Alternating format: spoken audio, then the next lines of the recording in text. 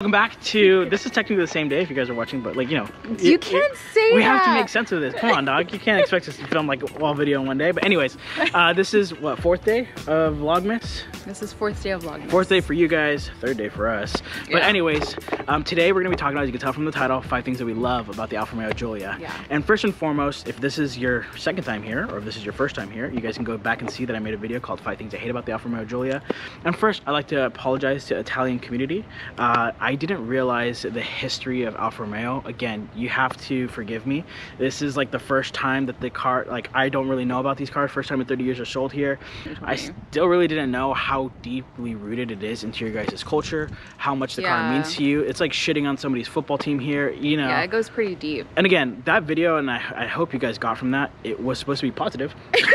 It was supposed to be positive. I actually liked the but a lot of people didn't take it as positive. So I figured, you know, why don't we come back, let's do 5 things that we love about the Alfa Romeo Giulia, because we have nothing but positive things to say about this car, especially as we've gotten to get a little bit more accustomed to it over the years. I think this would be a pretty solid video of 5 things we love about the Alfa Romeo Giulia. And you aren't subscribed already, go ahead and subscribe. Please subscribe. 25 days of consistent uploads, so some of this stuff may seem repetitive if you're like subscribed and you had the bell and you're seeing us every single day. It may seem repetitive, but you know, we're making this video for people who haven't seen any of our past videos or are looking at these cars and say, hey, I'm really interested in something like this, right? So again, may seem repetitive, but follow along with me. If you guys agree with these 5 things, put it down in the comments. If you don't agree with these 5 things, let me know. Or put in the comments what's your favorite thing. That's a good one. First thing I want to talk about, Brembo brakes. You can't see it, but under here there's a carbon fiber drive shaft. 50-50 weight distribution. It is the best valued car out there, in my opinion, hands down. Yeah. I made this last video challenging somebody to see if they can give me a better car and a better deal. I told them that I would buy it if you can sell me on it. Which, again, come on, let's be honest, no one's gonna sell me on it. But at the end of the day, there's no car in this market that's up sub 30, $25,000 to $30,000 that you're gonna get as much value that you get in this car. Yeah, quality stuff. Hands down, there's no car.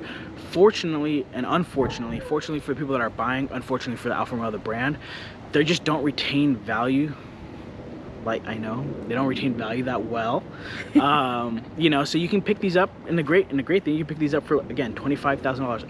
We picked this car up, and I know you guys know this, and if you guys are a long-time viewer, we picked this car up for $18,000. Yeah.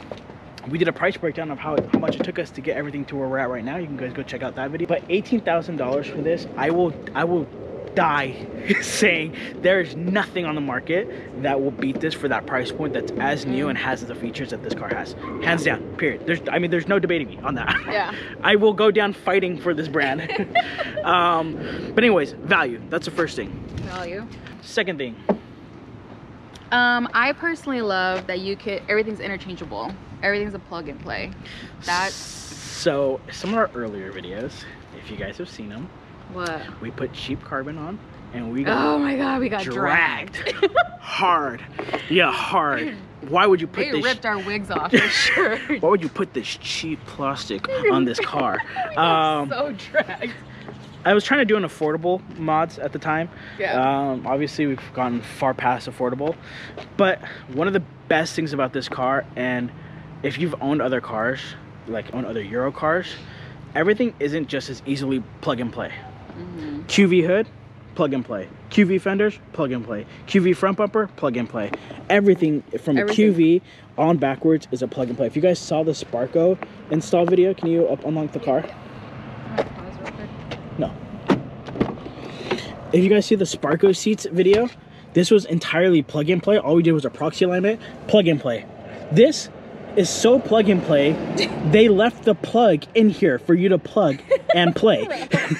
You know, shifter, plug and play. Everything, this carbon, again, this carbon that we did in here was a absolute nightmare. Yeah. But the point is that you can take this from an $80,000 chassis, a QV, and literally just kind of customize the car how you want it. So it's like modifications in a way, but OEM modifications.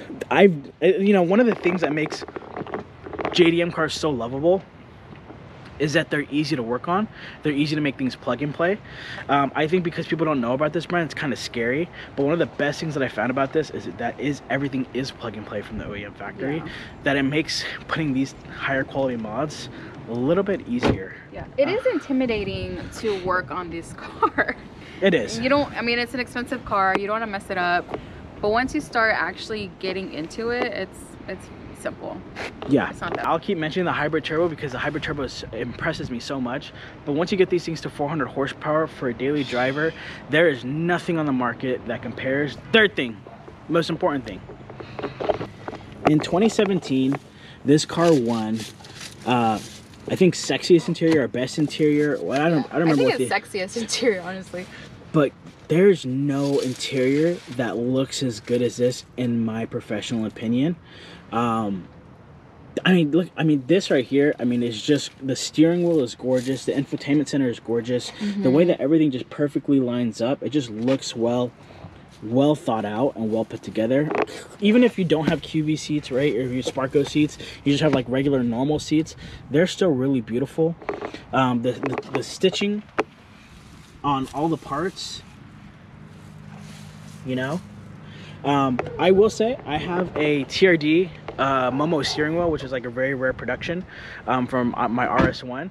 That car only had 30,000 miles, and that top of the line steering wheel is rough. Yeah, it's a little rough. It's rough. Compared to this, right? Even the stock steering wheel, they have, you know, 50, 60,000 miles on the car, and the steering wheel is perfect and has held up really well. Even the back seats, you feel like there's not a lot of, excuse all this stuff back here, but even the back seats, you feel like there's not gonna be a lot of space. Obviously the QVs, the Sparkos are a little different, but for every other seat, it has like an indent in the back seat, and it makes it just really spacious. Again, like I said, just really thought out. Maybe the QV seats were, the Sparkos weren't thought out, but for the most part, everything else was. I like my Sparko seats. No, I'm saying they just don't, because every other seat buckles in, except for the Q. But I guess they're a little bit thinner, right? Yeah, I would say so. And then if you want to get very specific, because I remember the last time I made this video, and here, can you hold this? Oh god. Hold on. Yeah. The last time that we made this video, the 5 things that we hate about, the 5 things that we hate about the Alfa Romeo Giulia, the last time we made this video, somebody said they're not specific to the car, which is like, okay, I guess, dude. So I'm gonna do my most specific mod, which is the dynamic selector. Oh, okay, it's not on. Oh, sorry.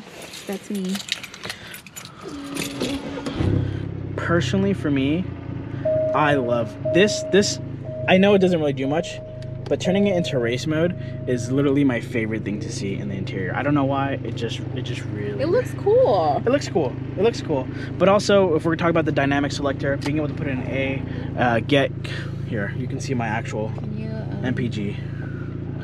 We get 25 miles to the gallon, but you can get up to like 30 if you drive it really... It's like...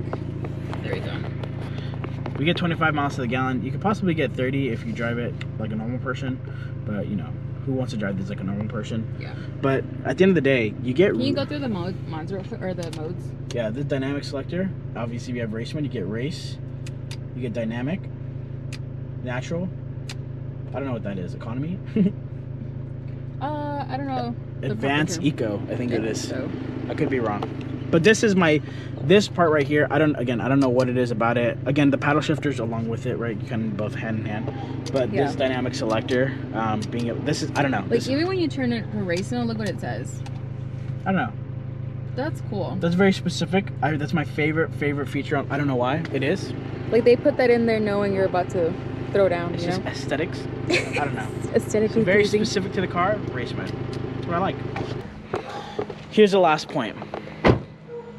Hopefully you guys like the video so far. You guys like some of my points. If you don't like some of my points, go ahead and put it in the comments. I won't respond to you, but go ahead. If they're positive, I will respond. Well, for sure, read them. Here's the last point.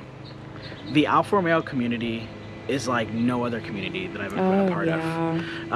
And I'd really like to point out a few people here, right? Eurocompulsion, they've been a huge supporter of the channel. They've always have nice things to say about us. They're always very interactive. Boris at Madness, really great guy. They invited me down to Austin when I first got my Giulia, my first Giulia. Jason Alfissimo, one of the nicest guys. He's always so helpful. Just good guy to have conversation with.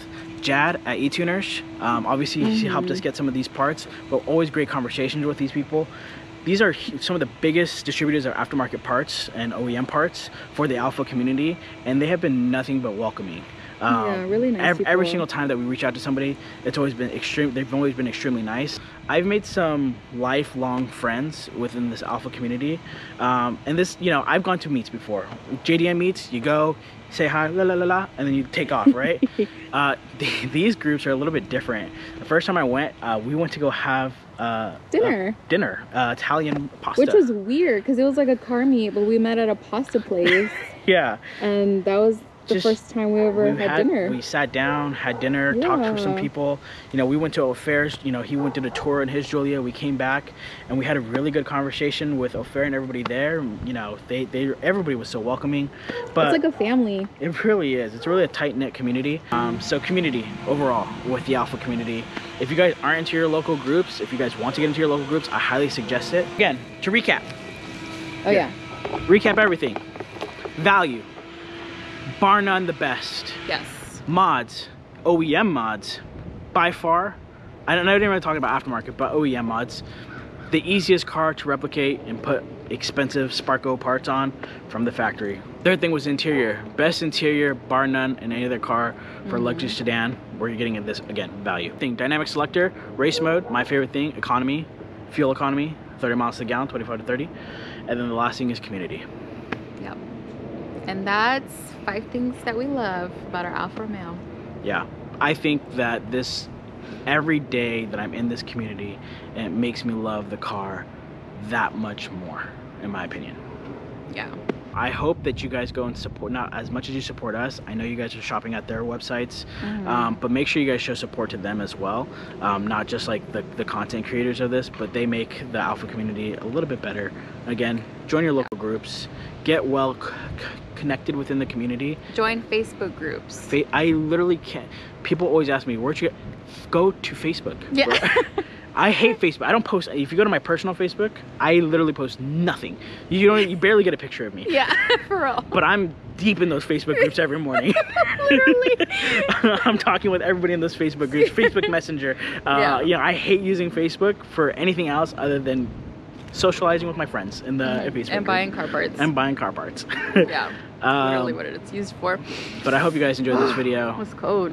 Another day of Vlogmas completed. Aren't you guys proud of us? We're doing good. We're doing pretty good. We're doing pretty good so far. But we love you guys. We love the support. Again, merch coming extremely soon. Yeah, merch. On the printing press. This is not the final edition, but... This is not final, but... And we... You know. Oh, update to that. We got it in what is it? In black. And then it's like oatmeal? Oatmeal or cream color. Oatmeal, but it's cream. It's like it's not white. It's like off-white. It's like an off-white. But now we got it in 2 colors, so you can buy it in any color that you want. And hats are coming. Hats. We have 2 new designs that just finished up. So, woo! Crazy stuff. All right, guys. That's enough. I know you guys are tired of us talking. We'll see you guys in the next one.